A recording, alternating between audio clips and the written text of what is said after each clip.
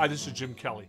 I wish I could be there in person. I know the energy there is tremendous and that we can reach our goal if we all pull together as a team.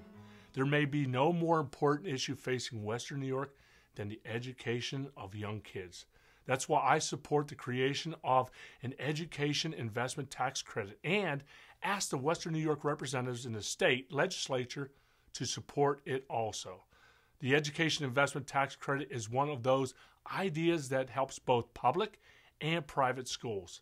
It encourages donations to school districts and private scholarship funds, and it gives teachers a tax break when they spend their own money on classroom supplies. I mean, how often is it that Albany could pass one bill and everybody wins?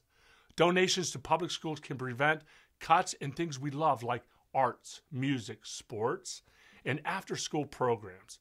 Greater support of local scholarship organizations can help struggling families choose the school option that best meets their child's needs.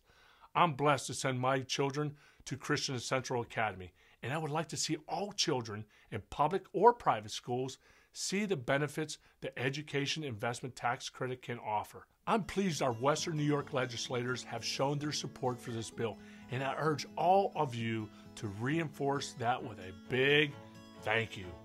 But they also need to get their colleagues on our team, and I want you to ask them if they can do that. I regret that I can't be there with you in person today, but I'm confident that if this bill passes, we'll have plenty of opportunity to celebrate together. Best wishes to all of you here today. God bless you, and let's go Buffalo!